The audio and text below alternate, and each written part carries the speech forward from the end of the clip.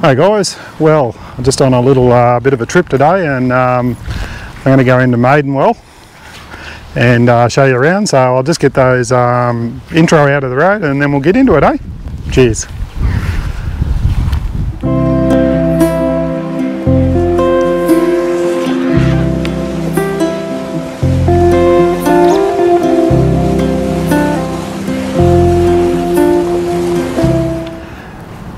Hey guys, well, we're in Maidenwell, as I just said before the intro there, and we'll just come down here to show you a few things around. We're going down to Kuma Falls, which are just back up there.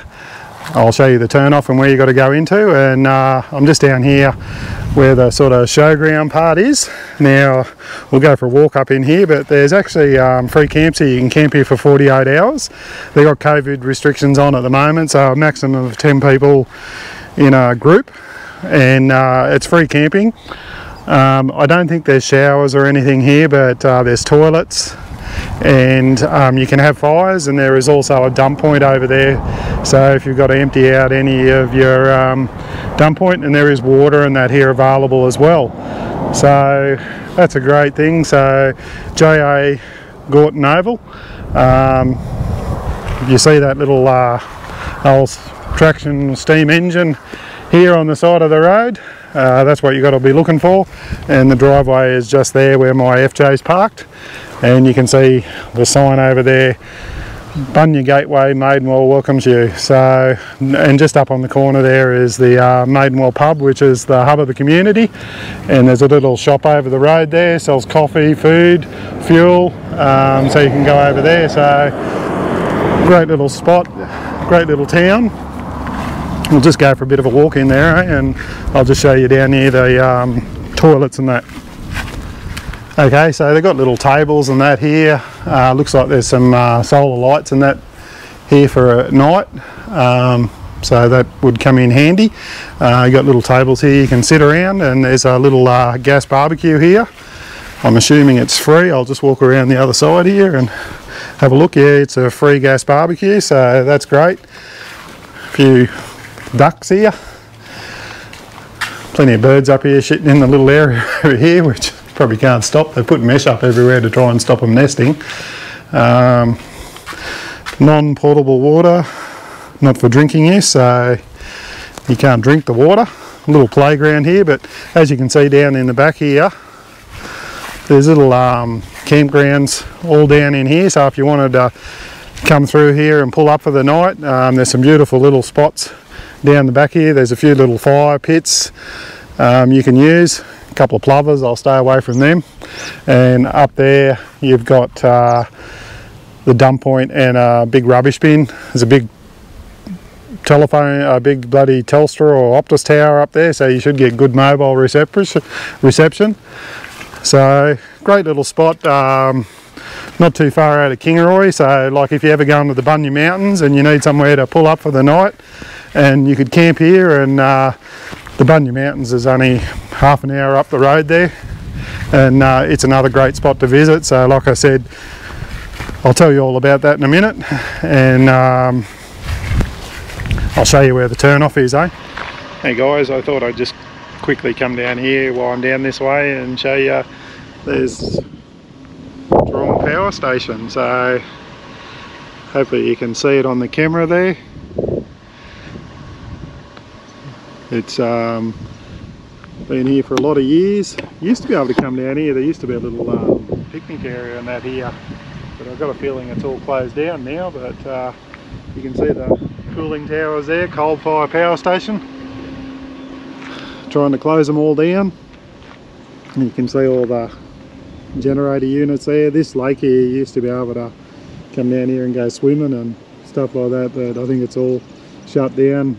You go down this road down here, and that's where the mine is, the big open cut mine. You're not allowed down there, it's all private property, but I just thought I'd show you around. So okey doke, we'll get on, show you some more. So we'll just turn in here.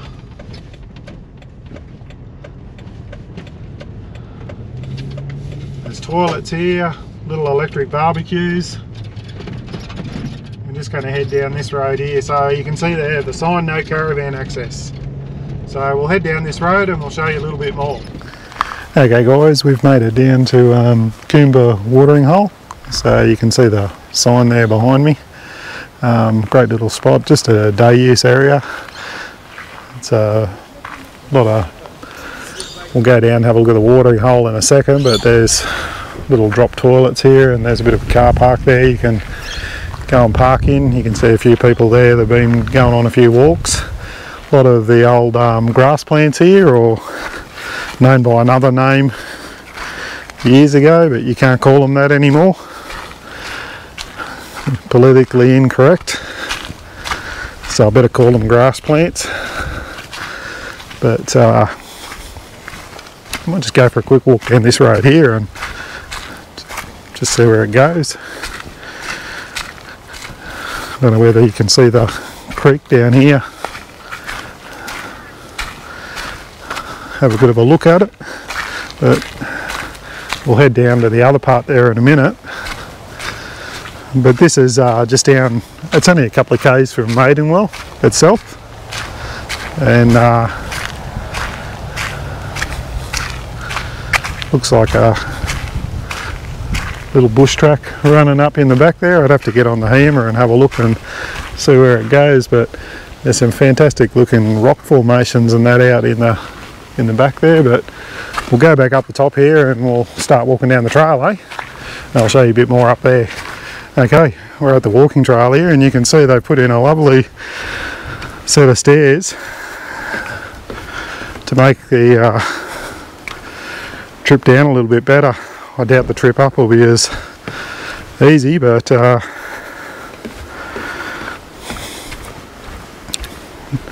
sort of great little spot though, isn't it? Like all the little grass plants, and yes, I can hear the falls down there, so there's actually water going into it, so that'll be good to see. But terrific little spot if you're in the South Burnett and you want somewhere great to sort of come and visit. Like I said, there's camping back up in Maidenwell itself, so you can sort of head up there and camp up there, and just come for a little drive down here. And during summer this place is always packed because there's always people swimming down here. Now there has been fatalities down here, you know, people jumping into the water off the rocks down here and coming unstuck, but if you just swim where you're meant to and don't do anything stupid, you should be alright. But you always get people being silly and doing the wrong thing, and they're the people that sort of close places like this so that we can't enjoy. So when you are in places like this, do the right thing, pick up your rubbish, follow the rules, and everyone can enjoy it for years to come. So have a look down here, guys.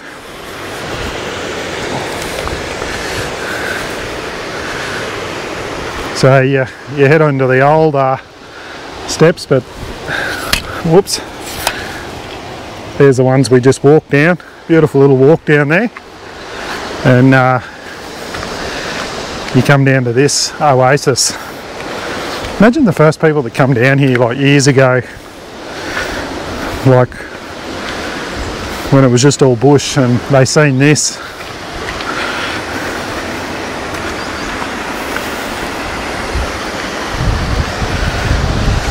It's absolutely awesome.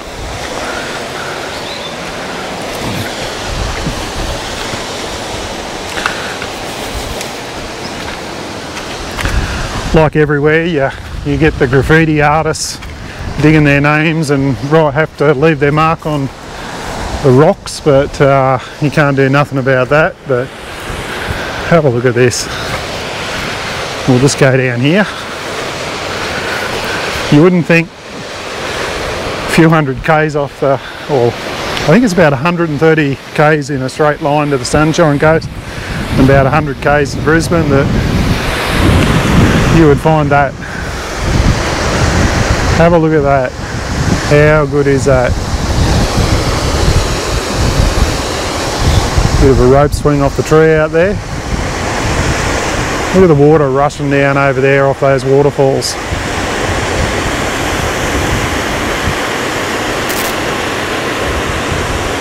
Absolutely beautiful. Now it's a little bit murky at the moment. That's because we've had a little bit of rain here the last few days. So we'll just head over here and see if we can see where it's running off to.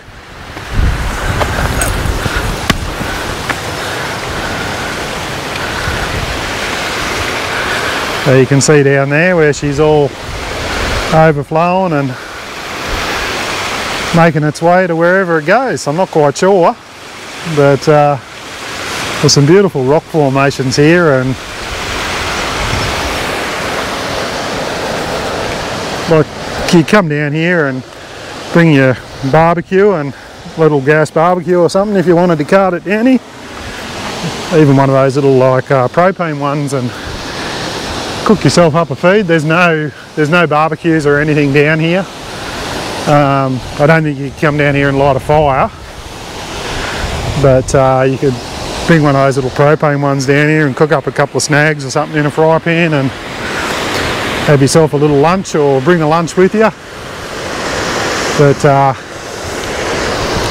like I said, great little spot, just near Maidenwell, near Kingaroy. Well worth if you're out this way visiting, because you can head from here and we'll go back up into Maidenwell and I'll show you the sign to the Bunya Mountains. I have got a video on the Bunya Mountains. You want to check that out. We went up there a few years ago, and one of my early videos, and I think I cooked some scones and showed you all around up there in the Bunya Mountains. I'll put a link in it on the end of the video, so you can check that one out. If you want to click on it, you can watch that one. But we'll head up in Maidenwell now and have a look up there, eh? I might even see if I can get my drone down here and just do a little bit of a fly around and show you a little bit of footage, eh? Cheers.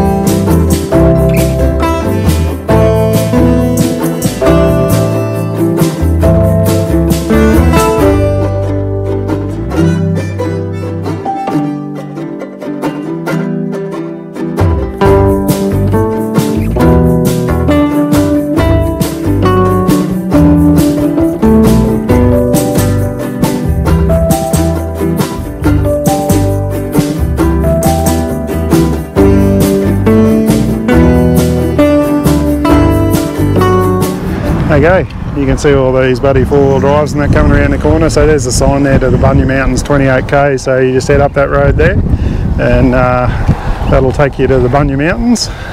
And over on the corner over here is the hub of the community, like I was saying, the Maidenwell pub. It's really nice inside. I can't take the camera in there, but great little country pub. And that was the road we took earlier and went down. You can see those people going down to the falls down there. So great little spot, Maidenwell. Thanks for watching. Hope you enjoyed. If you get like anything, if you got any questions or queries, just leave a comment and I'll get back to you. And I'll see you on the next one. Cheers.